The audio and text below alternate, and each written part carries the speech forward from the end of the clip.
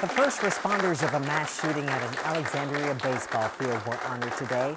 Congressman Don Beyer presented local police and paramedics with a framed copy of his congressional record statement. It was for their response after a gunman opened fire on Republicans during a baseball practice earlier this month. They do this job out of sense of duty and honor and giving the back to the community.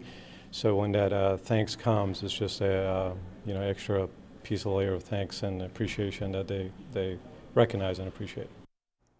5 people were hurt, including Republican Congressman Steve Scalise. Scalise is still in the hospital with his injuries, but listed now in fair condition.